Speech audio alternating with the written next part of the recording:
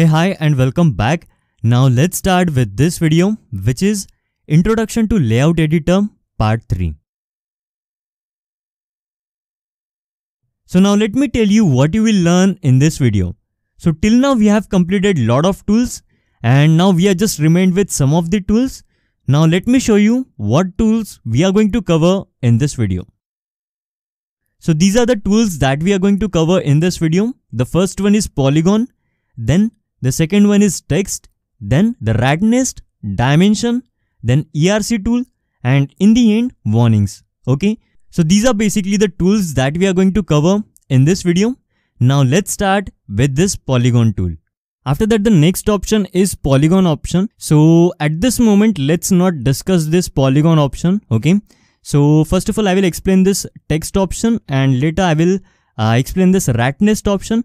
And after that, I will explain you this polygon option, because in order to explain this polygon option, you should know this rat nest option. Okay, so first of all, let me explain this text option and later I will explain this rat nest and then polygon. Okay, now you know when you create the PCB, for example, you are creating a PCB for your company, then after completing the PCB, you are going to write the name of that particular company, right? So in that case, you have to use this particular option, which is text option. So you have to select that option, and after that I will write some text here, and after that I will click on OK. Now here you can see this cipher to infinity text is basically on the copper layer, or it's on the top layer. But generally, when you place the name on the PCB, it's actually not going to be on top layer. Okay, so we actually use this layer, which is actually called as T names, which stands for top names. Okay, T stands for the top layer and the names stands for the names on the top layer. So these are different layers which are actually available in the layout editor. And what are those layers and what's their significance? I'm going to discuss all these things in the part 3. So at this moment, just remember that whenever we place the name on the PCB, we are actually going to place it on the T names layer. Okay, so I will select this one, layer number 25, T names. And after that, I will place it here. Okay, I will just left click of mouse.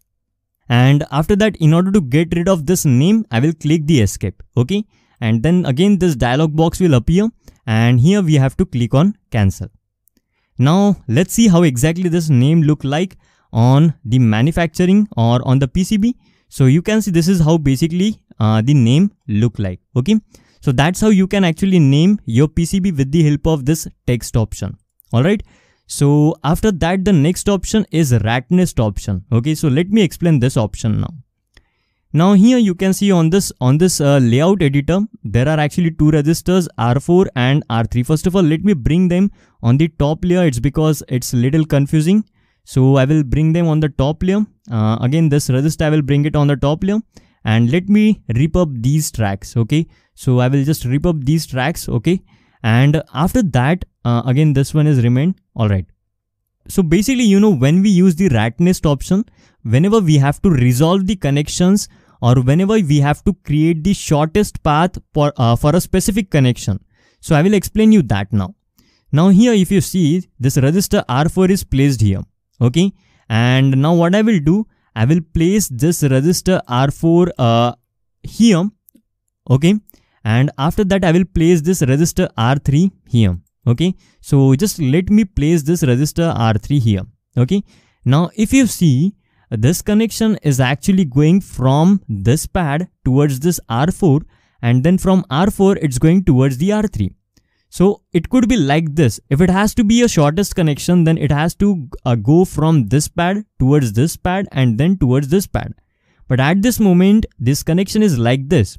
So when you click on this rat nest option, it's going to resolve that connection and it's going to form the shortest path. Okay, so whenever we create the layout, this particular option is actually very important. Okay, after placing a component at a suitable location, after every placement you have to click this particular option in order to resolve the connection. So I will show you one more time. So let me place this register. Let me place it here. Okay, and after that, let me place this register R4 here. Now if you see, this is basically the shortest connection, but it went like this and then it came towards this R4.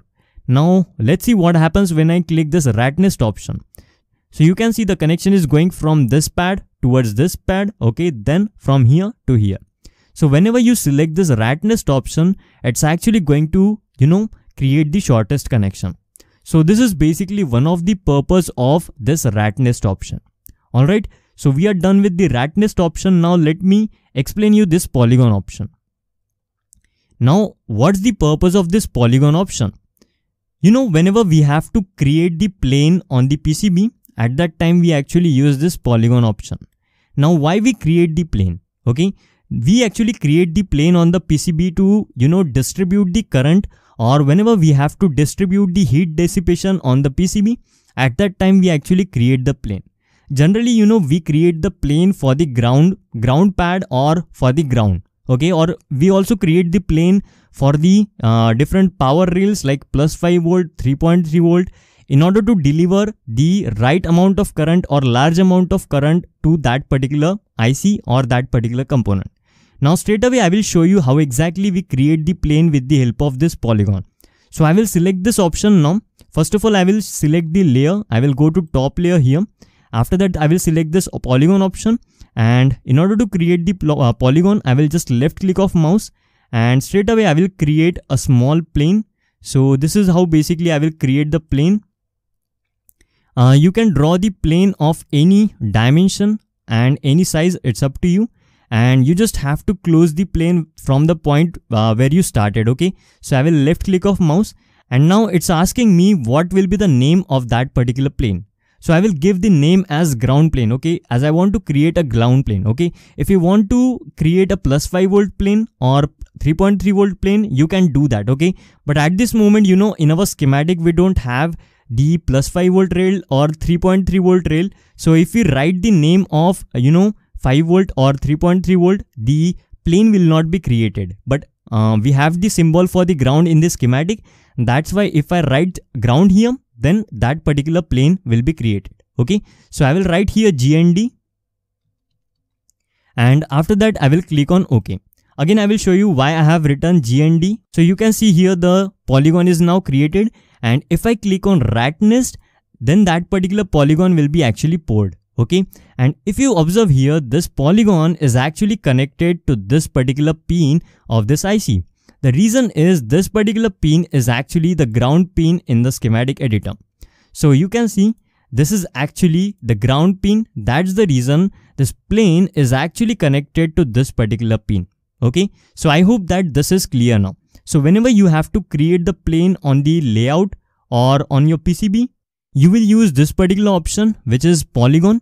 And with the help of this polygon option, we will create the plane, and this is how basically the plane is going to look like.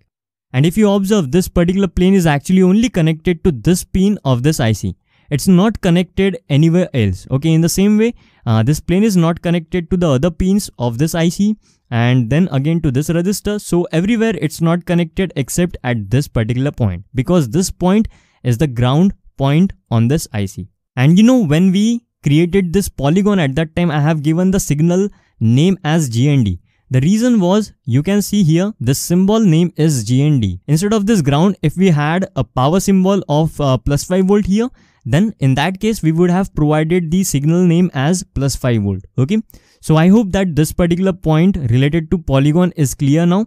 And if you still have any doubt, then you don't need to bother about it, because when we will create the layout for our hardware, at that time this point will be clear to you. Alright, so after that, now let's go ahead. So these options are actually not that important. Signal split, yeah, split option is actually important. So I will show you what's the purpose of this split option. So I will show you how exactly we split. So first of all, let me delete this plane. So I will just click on the edge of this plane, and you can see polygon is actually now deleted. Now if you have to split this polygon, then we actually use this option, split option.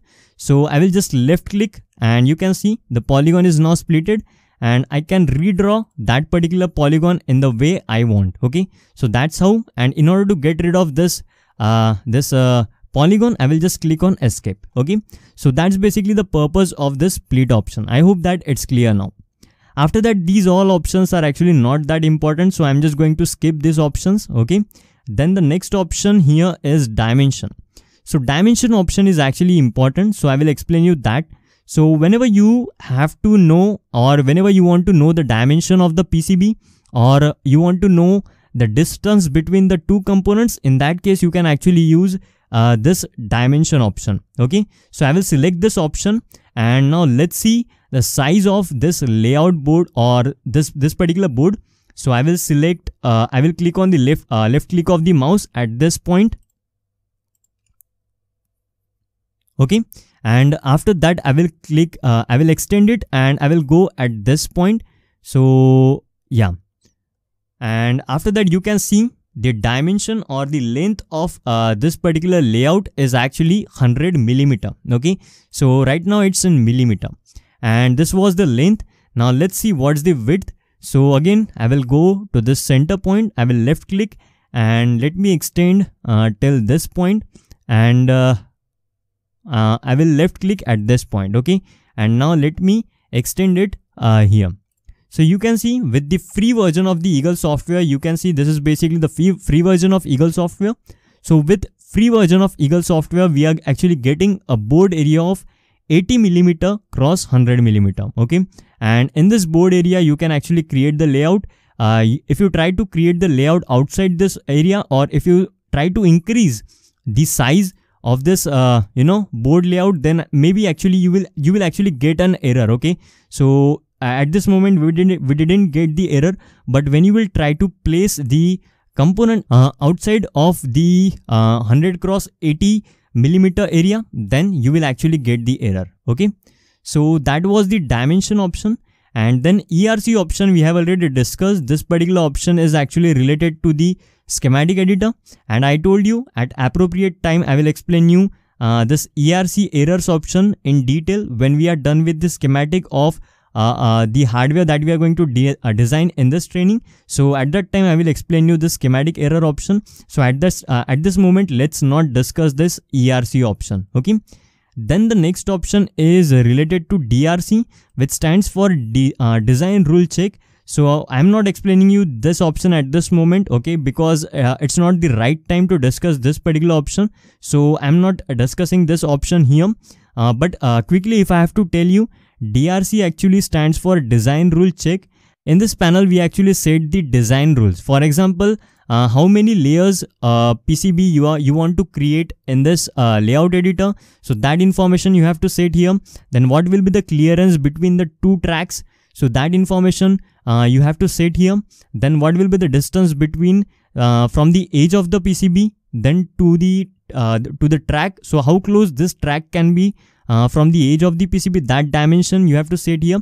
So all these dimension, okay, you have to set in these different options which are given here. Okay, so generally I try to keep the default options here. I don't touch these options, or I don't change the values in these all options. Okay, so again here I'm just going to keep all these default settings. Okay, and that's all about the DRC, which stands for design rule check. With the help of this panel we can actually set the rules for our design. Okay, so I hope that that's clear now. Then the next option is errors. Okay, so these errors are actually related to the layout editor. Whatever errors you will get in this layout editor, you have to resolve all those errors first, and then only you have to send the PCB or the data of the PCB to the manufacturing house. Okay, otherwise you will get a lot of problems. Okay, never send your PCB without resolving all these errors. So at this moment I'm not discussing all these stuffs in detail. Whenever we will complete our layout for the hardware, at that time I will discuss all these errors step by step. Okay, and let me close this dialog box at this moment. So that was all about the layout editor, and I hope that every single thing that we discussed in this layout editor is now clear to you. So most of the options, these all options were actually similar to the options that we discussed in the schematic editor. Then this is the route option, repub option, so polygon ratness. So these were some of the important options from the layout editor point of view, and I hope that all these options are actually now clear to you. Now in next video we will discuss the layers which are actually available in this layout editor. So I will walk you through all the layers, not all the layers, but the important layers. Okay. So that's what I wanted to tell in this video. I hope that every single thing that we discussed in this video is now clear to you. And if you still have any kind of doubt related to any of the tool which is actually present in this layout editor, then definitely you can ask me and I will try to help you with that. Okay. Alright, so that's what I wanted to tell in this video. Now I will see you in the next video, which is about Introduction to Layout Editor Part 4.